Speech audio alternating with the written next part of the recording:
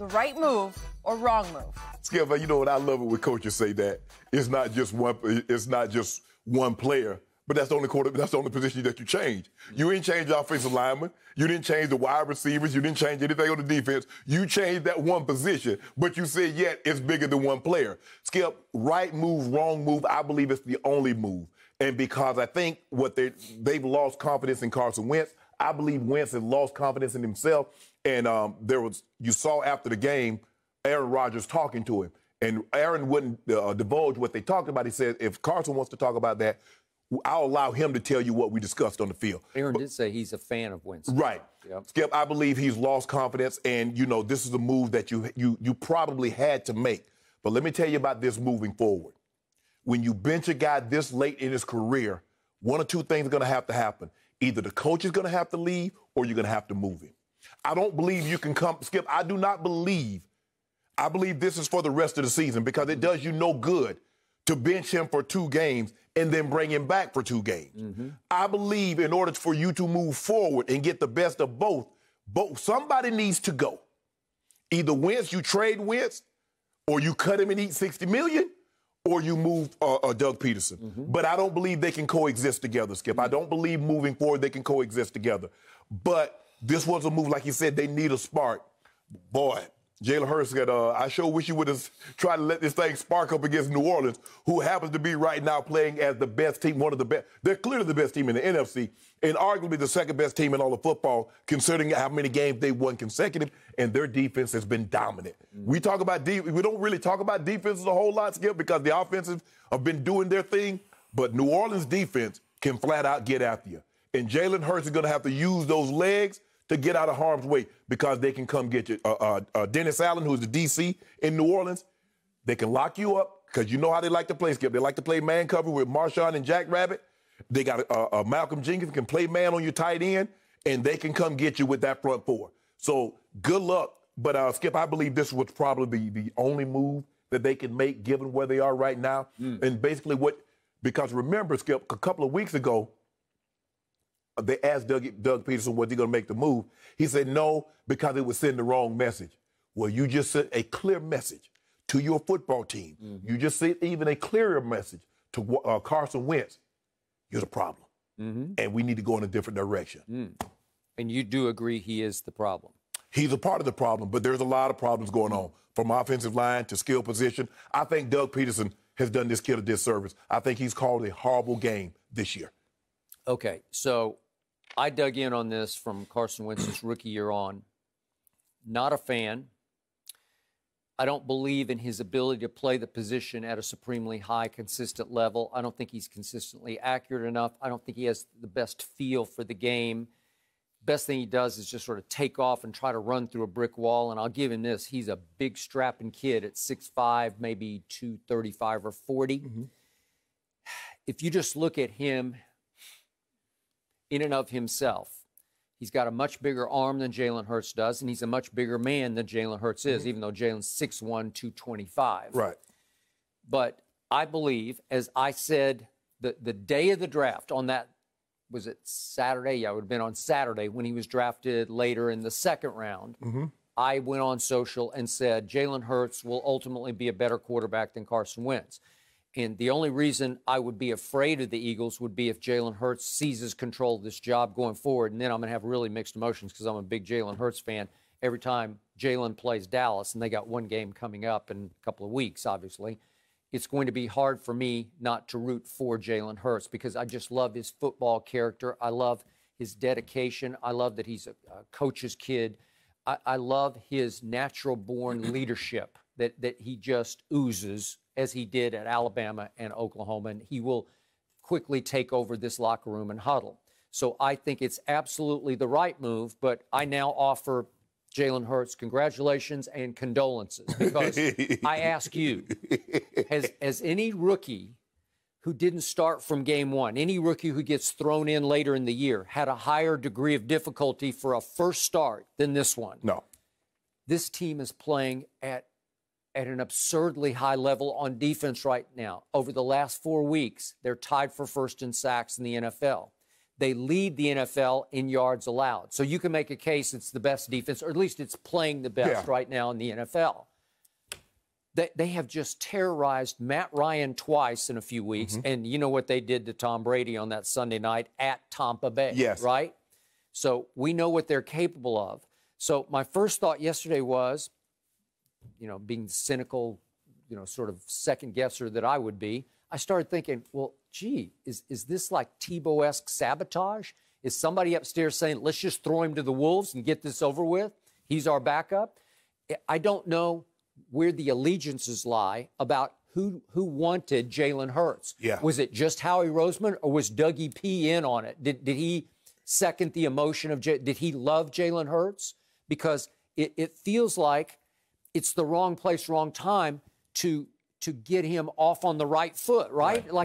Isn't this a recipe for disaster? It is, and you're asking an awful lot to put a young man, the 13th game of the season, and you got to go up against that on the road. No, I think it's at home. Is it home? I'm pretty sure it's at Philly. But you might be right. Yeah. That's Skip. That's a tall task. It's a tall task, and you keep saying all year, well, they lost Deshaun, and you can go down the list of how banged up they've been at receiver, right? Yes. Alshon's back, but he seems like a shell of himself, right?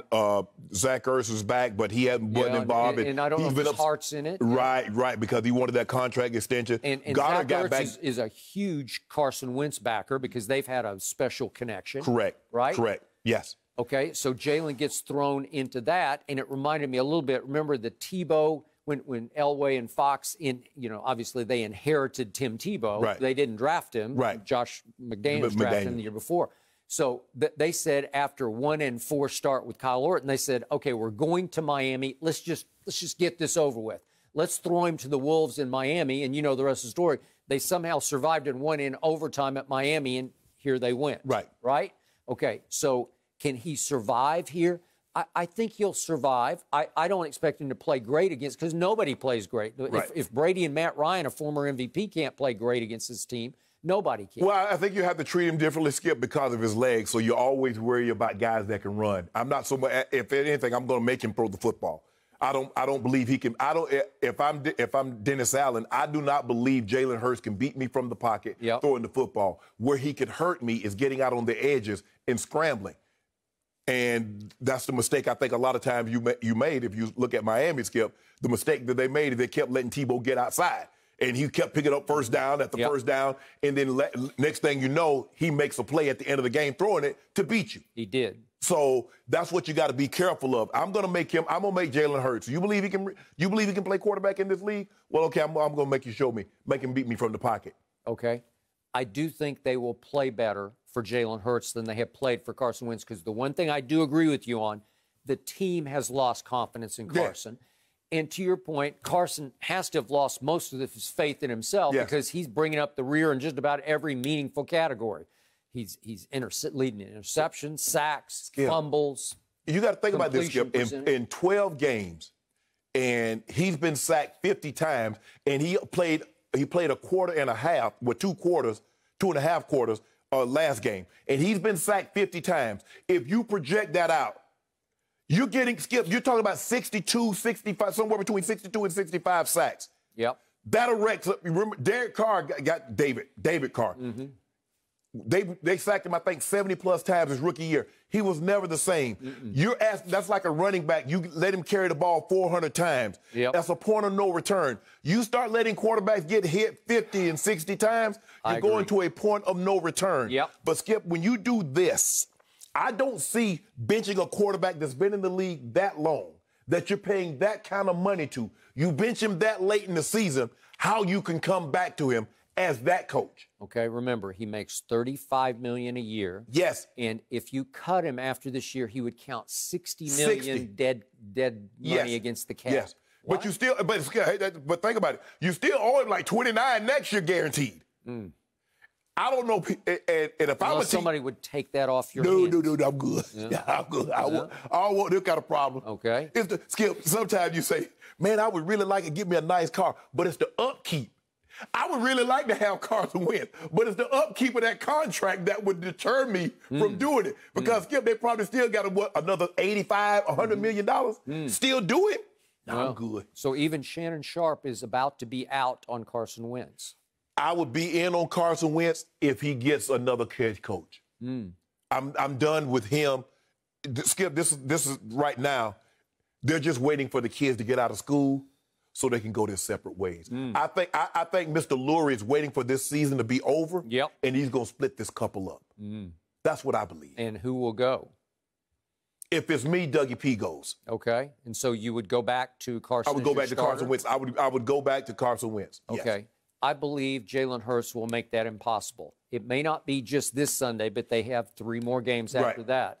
And I'm going to remind you, even though you discounted his performance when he literally got thrown in cold up at Lambeau Field this past Sunday, Pro Football Focus, your favorite website, says that of the 33 quarterback performances this season, Hurts this past Sunday as a rookie, was of the rookie performances. Yeah, rookie quarterback performances. His ranked 4th highest graded by them. So I thought it was pretty good. Nobody's going to believe that if you watch Justin Herbert, who had thrown 2 touchdowns in every game except this last game, and Joe Burrow, who has had 2 400-yard games early and a couple of 300-yard games, and you watch 2 of what he did in last week and what he did in no way, no how did Jalen Hurts have had a game better other than the last game. Now, Justin Herbert, notwithstanding 45-0, he was horrible.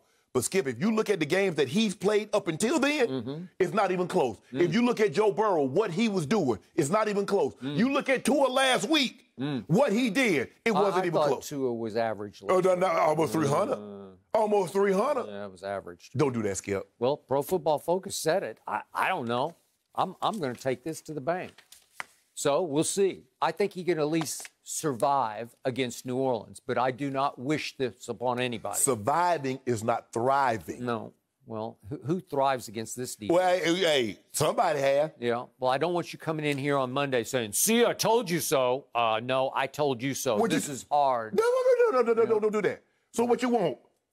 Oh, you ain't saying nothing when it's hard. With that offensive skill, if that offensive line was from 2017, and Carson Wentz was struggling like this. If Alshon looked like he looked in 2017, if D-Jack was healthy, looked like he looked in 2017, and Ertz, Skip, and Wentz was playing like this, I was like, Skip, they need to move on. But with that offensive line and with those skill positions, it'd be hard-pressed for me to say Aaron Rodgers and Patrick Mahomes, as great as they are, could do anything with that. Remember, in 2018, at New Orleans in a playoff game, old Nicky Foles, man, the Magic Man, he had New Orleans on the ropes until a ball went right through Alshon's hands, got intercepted. Remember that? Okay. So that's how good they were with the backup quarterback. Okay. That's all you need to know. But I'm just trying to figure out why that backup quarterback can't do that anywhere else except Philly.